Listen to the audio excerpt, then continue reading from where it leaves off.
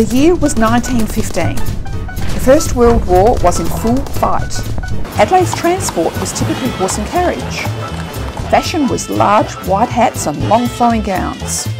Back in Australia, in this same year, a grand old country estate was being brought to life.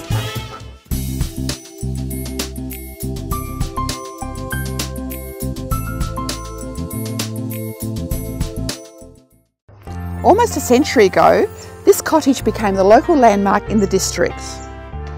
Old Reynella is historically established as the first commercial vineyard in South Australia.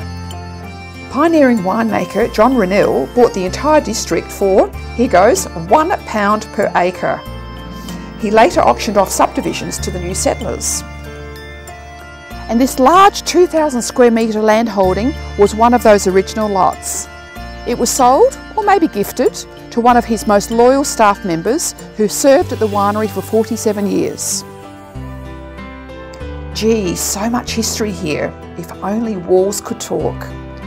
Definitely steeped in history, certainly seems structurally sound. Many of its original features are still here. High skirtings, original doorknobs, authentic timber floors, tall windows, and those soaring ceilings.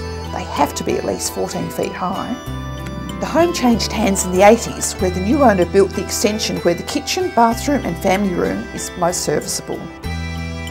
You may like to explore the subdivision options here. So tap into your vision, bring your imagination, come step back in history, walk the same floorboards as the winemaker family some 100 years ago.